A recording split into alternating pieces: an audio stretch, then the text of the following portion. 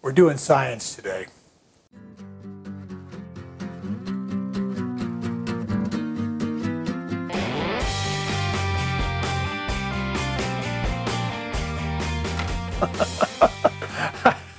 I don't know.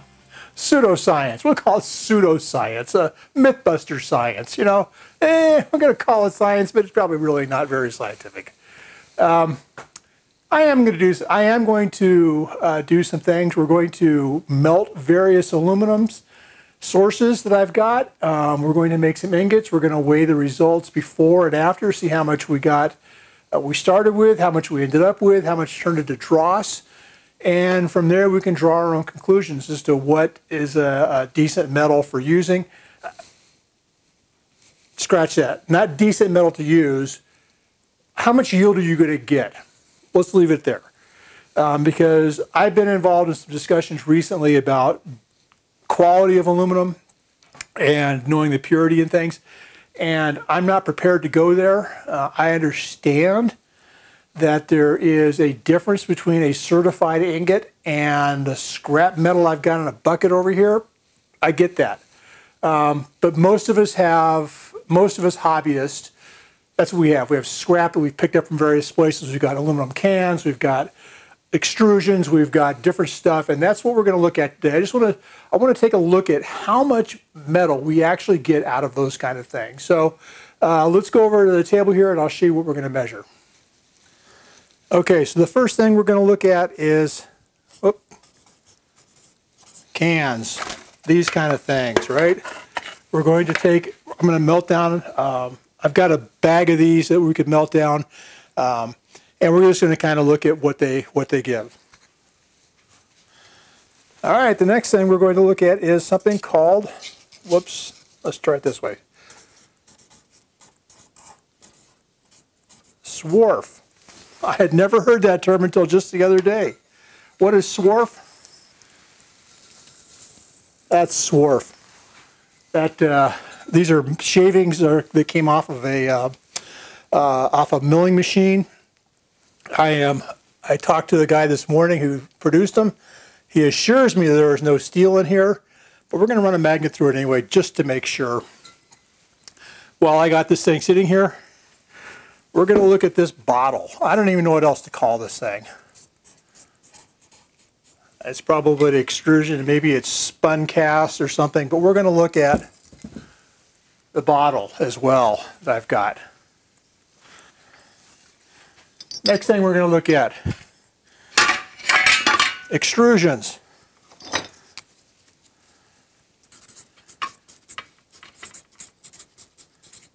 Extrusion, however you spell it, extrusion.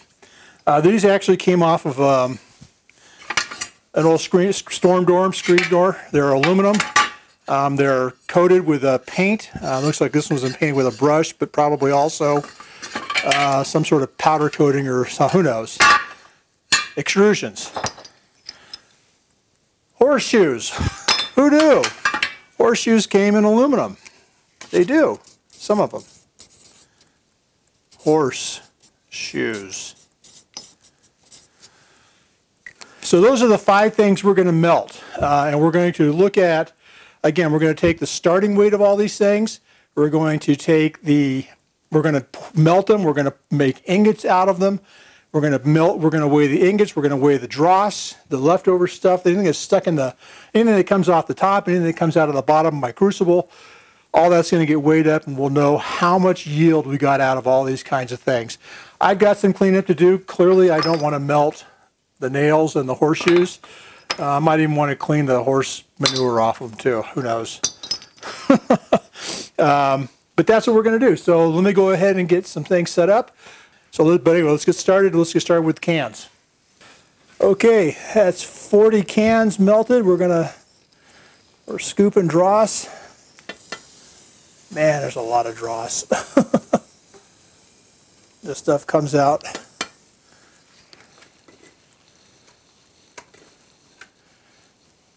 There's so much dross with these things. See if we can't get this to pour out of here now.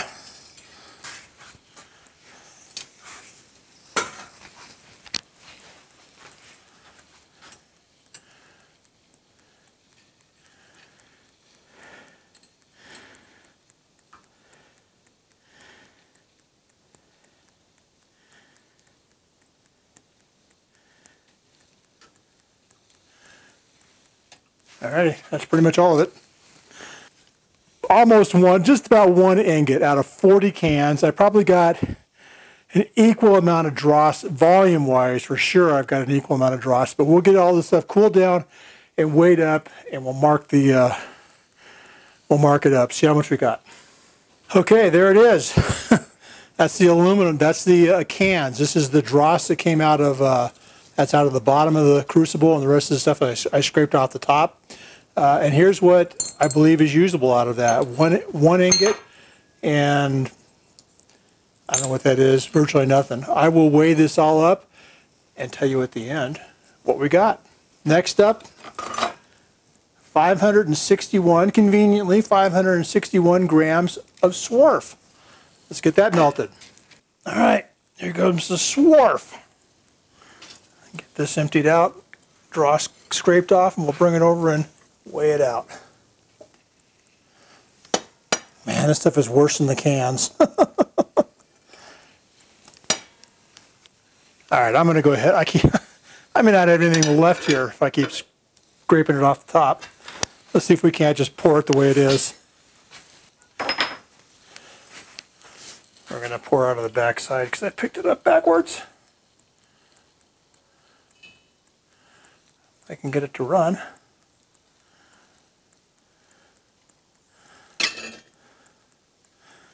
Well, there you go. Oh, that stuff, I probably scooped off a lot of it. Well, we weigh it up, maybe I'll recover some. We'll see. That's pretty sad though, isn't it? I mean, that's a lot of dross in there too. All right, let me get this cooled down. All right, there you go. This is this is swarf. That's pretty amazing. Now, granted, I have, and this stuff's still pretty warm, I have some stuff here that looks like it could have been, it's possible I could salvage aluminum out of here. So I'm not sure how I would have done that because that all scraped off the top when I was scraping dross. Maybe if I had cooked it longer, maybe if I hadn't packed it so full, maybe, I don't know. But this is unusable to me now unless I melt it down again and get the few grams of aluminum I can get out of there. Because a lot of that's still got a lot of dross in it. It's still pretty bad. And this is what came out of the bottom. So next up, like I said, we're going to go to the extrusion next. Oh, I have a horrible feeling you missed the pour. Just in the event that I didn't have the camera turned on, I turned it off. This is what the ingots turned out, or the extrusion turned out. Almost two full ingots. Doing some shrinkage here. I'll come back in just a second when it's cool enough that I can take it out of the whatever you call this thing, ingot mold, and I'll show you the dross and we'll compare the two. All right, well, there you have it. There's the extrusion. Two pretty full ingots, hotter than hot. I shouldn't be touching them. And this is the extent of the dross that I got. In fact, some of that, again, is probably, I could have gotten more out of it, but it is just scooped off with the top, so I'm going to count that as loss. But so far, this is my winner. We're going to go ahead and do horseshoes next. Just in case you're wondering, that's 561 grams of horseshoe. Okay, I've got the horseshoes melted, and they look pretty clean. We're going to scrape the dross. Not a lot, maybe even less than the extrusion, which makes sense because extrusion had paint all over it. Yeah, I'm gonna call that good, man. There's like nothing. Get this thing out of here. Make sure the camera's running. Good. And here's the horseshoes.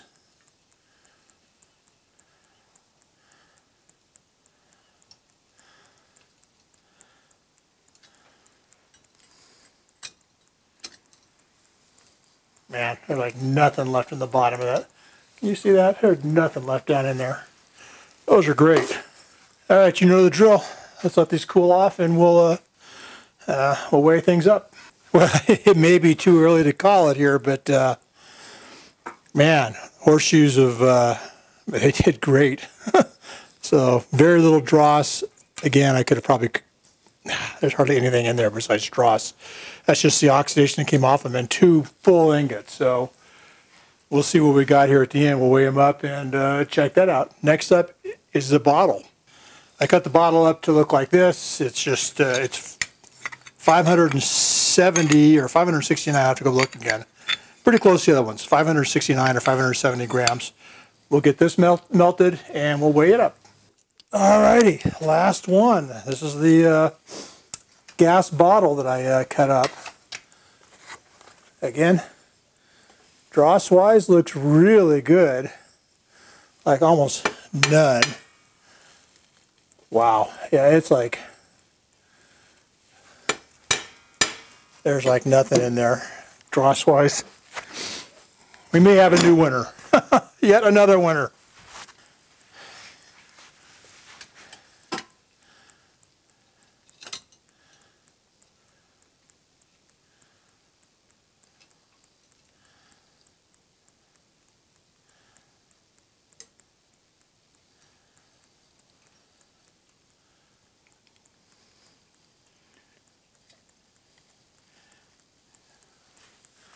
Wow, and that's even, can you see that? Can you see in there? There's nothing in there.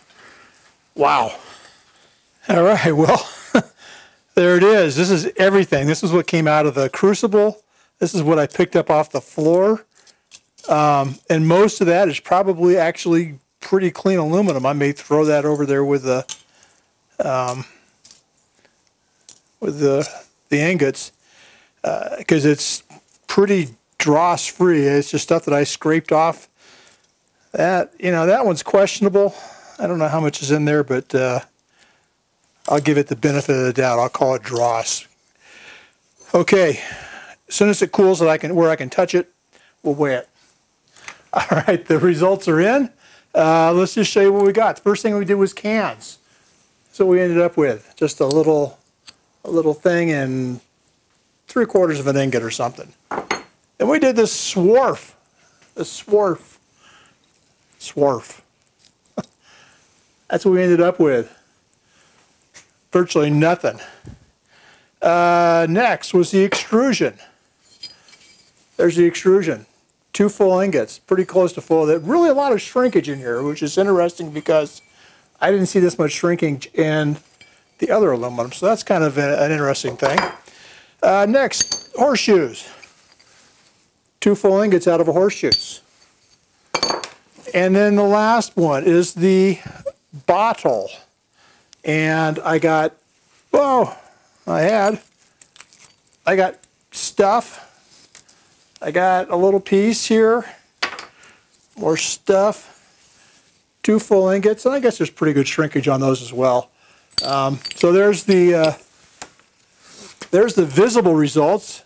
Let me bring you over here closer. We'll look at the paper, and I'll show you what we had numerically. Pretty interesting. Okay, when we did the cans, I started off with 561 grams of raw material.